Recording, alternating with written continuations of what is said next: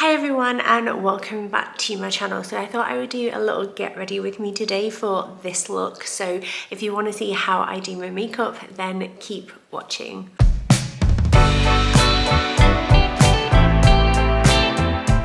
Also partnering up with HelloFresh in this video. They are sponsoring this video today, and I have a discount code ready for you in the description box and on screen now. I have 3 fantastic meals to choose from this month, so I thought I would show you what our options are and you can write in the comments which one you would choose. So first up, we've got the easy gochujang pulled pork tacos with oven ready roasted veg and feta. This only takes 30 to 35 minutes to cook. Then we've got the peri peri halloumi skewers and sticky chicken with chips, creamy lime, baby gem and mango. That looks so good. And then finally, this one looks epic, look at this. Island's crispy chicken burger with spice bag chips and sriracha mayo. So let me know which one you would choose, and if you want to have a go for yourself and get a discount on your latest box, then just visit my link down below. But if you want to see how I do my makeup, then just keep watching. So this is what we're starting with. I am hormonal at the moment. It's my time of the month, so I've got a few little like blemishes going on, which I will typically get around that time of the month. You can't control it. But what I am going to do first is moisturize. I'm going in with the Inculist Bioactive Ceramide Repairing and Plumping Moisturizer. I mentioned this on my favorites recently, and I repurchased it again because I just really noticed a difference to my skin after I'd stopped using it, especially while the weather's not so great and I'm super dry. I've also found that since I have really upped how much I exercise and things like that, that I think maybe I'm not hydrating myself enough afterwards, and it's having a bit of an impact on my skin because I do think I'm dehydrated, so I need to work on that. But this, the second I put it on, it's just, it feels so good. I don't know about you, but I love the feeling of putting moisturizer on. I feel like my skin just slips it all up. So that is my base, and I'm gonna let that sink in for a couple of minutes, and then we'll go on to my next step, which is SPF. Now, you should be wearing this anyway, and a lot of the time when I do my makeup videos, I never really show like the skincare element beforehand. Obviously I start with clean skin and things like that, but I always do a moisturizer and then you're going to go in with SPF. This is the Skin and Me one. They did send me this and I have been using it religiously. What I love about it is it's such a nice base for makeup, because some SPFs as well break me out like really badly. But this, I mean, you can tell it's well loved. Look at the state of it, the poor thing, but I really like it. Really, really like it. I've also been sent the Garnier Vitamin C Daily UV Invisible, but I kind of want to finish the one that I've already got first because it just makes good sense, especially because SPF has a shelf life. So I'm just gonna, oh, got some on my finger. I'm just gonna massage that into my skin as well. And this is the best thing you can do to target aging of the skin, just generally protect your skin. And I just wear it every day without fail. And what I like about the Skin and Me one, as I mentioned before, is that it just makes a really good base for my makeup to go on to. So now that's all sunken into the skin, I'm going to go in with the Glow Hub Angel Beam. This is basically like a highlighter base of sorts, you know, similar to the Charlotte Tilbury one, the e.l.f. one. There are so many of them, the Ekin-Su, for example. This looks like this is quite a bit lighter than the others, and I'm actually quite a big fan of this. The only thing that I will say is that I absolutely hate the packaging because all the silver has come off the lid and you get little silver flecks everywhere. Plus it can be quite hard to squeeze out if you are arthritic like me. Like, look at my fingers now. You see all the little silver flecks. It's just not really what you want when you're using your hands to rub makeup into your face. Right, so now I'm just gonna rub this into the skin. This is something that I will use my fingers for a lot of the time, just because I feel like it works best that way, and it just gives you a bit of a glow underneath your makeup, which, as I'm getting older, my normally oily skin is getting drier, which is very normal. and it's just sort of adapting to that as you age with products that can kind of do a different job. I used to be really about mattifying and all of that, whereas now I'm all about the glow. Now, on top of that, we've got foundation, and this is the Be Perfect Chroma Cover Soft Filter Luminous Foundation. It's medium coverage. I wear the shade N3, which is a really good match for me. I've been really into sort of my colour seasons at the moment. Now, I feel like I've got quite a tricky sort of face and tone to place, because I've got green eyes. I do tan quite well, but I do get some redness, and I suit warm toned like makeup a lot of the time. But clothing, if you put me in a lilac or a pink, which is what I'm wearing now, it immediately, like, it will neutralize like the texture on my face and the redness on my face, makes my eyes pop more. I find if you put me in something like brown or red, it's awful on me. I'm leaning towards the fact that I think I may be a summer, but I'm definitely a summer or a winter girl. But what I've also realised is that this can impact on the tones of your foundations as well. So I have W3 here, which is the warm toned one. Excuse my washing machine finishing there. And sometimes I feel like that's just slightly too warm on my skin. And then N3 is what I'm using, whereas I've tried the C3 as well, the cooler tone, and that's just not right at all. That makes me look quite like ghastly. So I think that the reason why I find it tricky sometimes to place where I am colour wise is that I do have quite a neutral undertone to a lot of me. Like, I've got dark hair, but I also tan, and then I've got green eyes, I don't have dark eyes, and like sometimes some of those elements can contradict themselves within the colour seasons. But have you ever had colour analysis done? If you have, let me know how it went for you. Do you find it useful? I'm just trying to sort of do it on my own, because I can't really justify going to a specialist and paying money for them to tell me that I look good in pink when I kind of feel like I know that I look good in pink. But I would love to hear your experiences and what you think I am. I'm just dabbing this in with a damp marshmallow sponge here. It's basically like a beauty blender. And I'm just pushing that into the skin just to even out my complexion. So if I come up close here, you can kind of see now that everything's just quite consistent, and my breakouts will still need a bit of coverage, and then I always have quite dark circles anyway. It's genetic, I think. So I also have the Be Perfect concealer that goes with that foundation, and I've got M2.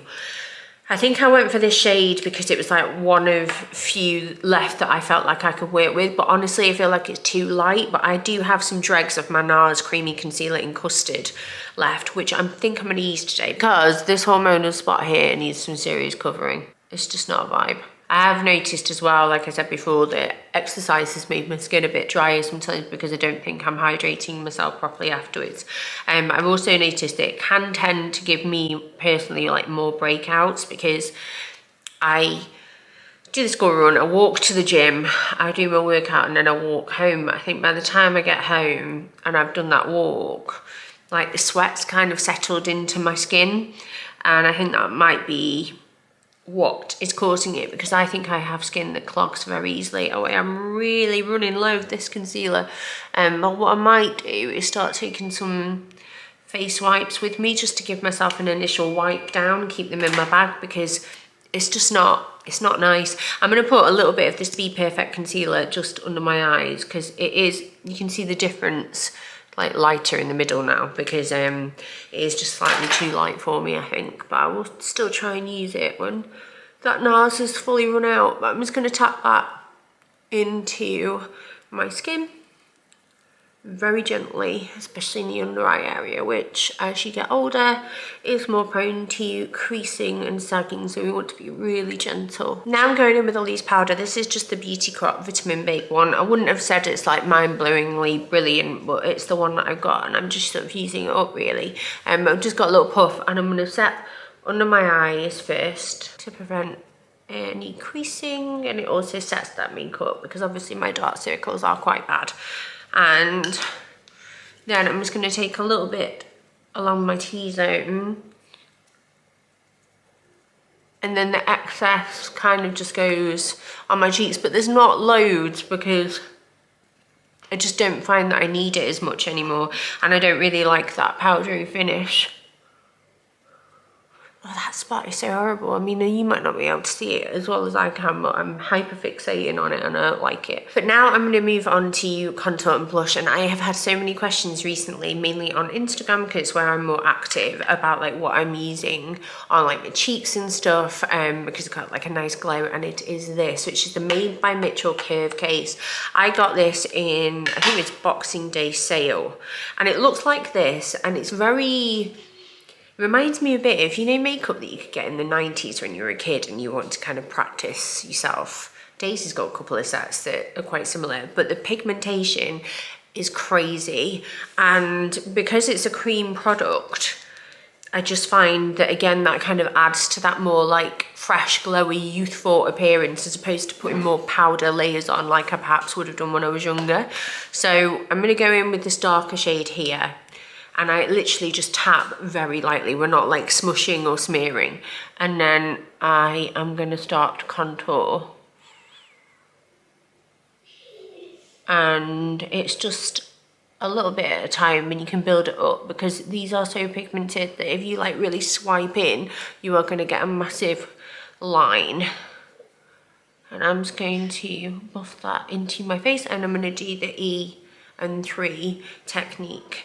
I just like to do this because I just feel like it adds some definition into my face, and I just like the way it looks on me. And then once that's done, I'm going to probably use a little bit of this one and a little bit of this one here, like the blushes, with a flat bottom brush here, and just kind of dab that into the apples of my cheeks. And again, you just need the tiniest amount, and you can just build it up. But that is like my blush and my contour done. What I like about this is that when you're traveling as well, you can just like chuck it in, and it's all just in one product, and it's super slim.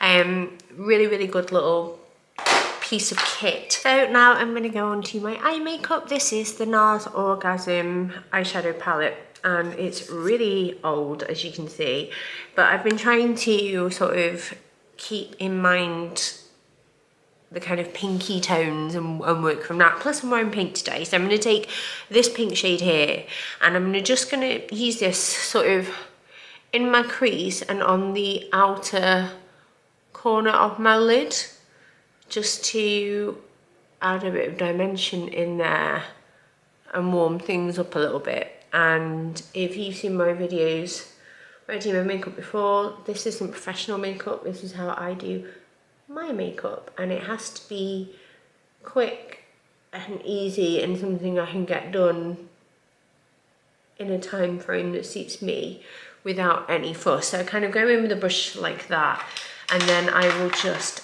very quickly take a fluffy brush and then blend that out into my lid, because as much as I would love to be able to take lots of time over blending and adding lots of different layers, I just don't have that time. You see this lighter champagne shade here. I'm just gonna go over the top of that a little bit, but just focus more kind of on the direct inner corner, just to sort of brighten things up. And then we're gonna move on to eyeliner. So sometimes I use brown when I'm feeling it, and then sometimes I'll use black. It just kind of depends what mood I'm in. This is the NYX Epic Ink eyeliner that I'm going to use, and I'm just going to line my lids very faintly. Just have to do that off camera because I really need my mirror to be able to see what I'm doing, but that is how thin I've gone. It's nothing too big, and I just find that I normally start from the middle of my eye and work outwards, and then I join the inner corner into the middle rather than having to do a really long line, because I feel like that's when you get a bit unsteady. And then while that dries a little bit, because it is a liquid eyeliner, I'm just gonna do my eyebrows. So I'm using the Anastasia Beverly Hills Dip Brow Pomade, however you want to say it. I have the shade medium brown, and then I'm just going to use this to thicken them up a little bit, because they are a little bit sparse in places. And now they're done and my eyeliner's dry, I'm gonna go in with my mascara, and it's the L'Oreal Panorama Volume Million Lashes, and I'm going to use black today because obviously I've got black eyeliner on, If you watched my favourites video recently, you'll have seen that this was in that video. I absolutely love it, and I've also been using eyelash growth serum, and my lashes right now are ridiculously long. So that is just one coat, and I normally do two. So I do one eye, let that first coat dry, swap over to the next eye, and then once that's done I go back to the original eye and add another layer on. So that's the second coat. It's just ridiculous, such a good mascara. And then now it's just a couple of last little steps. So I'm gonna add a bit of highlighter. This is the Charlotte Tilbury one, but you could use whatever you like. And then the final step, aside from setting spray, is just my lips. So I'm gonna go with my favorite lip combo. So this is the Doll Beauty lip liner in You Go Girl. And then on top of that, I'm adding the Doll Beauty lipstick in My Love. And then just a bit of gloss over the top. This is one that I got from TikTok Shop, but you could use any really. It's just kind of adds a bit of a pinky flush back in. So what I'll normally do is that Monday, Wednesday and Friday and Saturday, which is today actually, are gym days. So I will drop the kids off at school if they are at school that day, then walk straight to the gym, go to the gym, come back, have a shower, and then I will do my makeup if I'm filming. If I'm just editing or I don't need to wear makeup particularly that day, then I will just stay like barefaced and pick the kids up like this. Well, like this, like with nothing on, but then otherwise this is the makeup that I will do. And then the next days, like Tuesday, Thursday, I will just get up and do this makeup as normal, but I don't wash my hair on those days because I washed it the day before. And then on Sunday, it's highly unlikely that I'll wear anything at all unless we are going out or it's a special day like someone's birthday or like Mother's Day last weekend, but that is my barefaced day where I just do skincare and let my skin breathe, and I love that. So that is the finished makeup look. I hope you enjoyed watching and you found it useful. I love watching things like this, especially because I can get like product recommendations off people. It kind of inspires me for next time doing my makeup. But also don't forget to take advantage of the HelloFresh discount code if you are interested. I have decided while I've been doing my makeup, drumroll please, that we are going to have the easy gochujang pulled pork tacos because it's only 3-step prep. A lot of the stuff is already done for you and it's only 30 to 35 minutes, which is just a lot easier. It's a Saturday night. I just want good food and I want to put my feet up and chill. And it looks so good. What would you have chosen? You'll have to let me know in the comments, but I will leave the discount code down below for you and hopefully you find that useful if you decide to give it a go. But have a lovely rest of your day and I'll hopefully see you all very, very soon.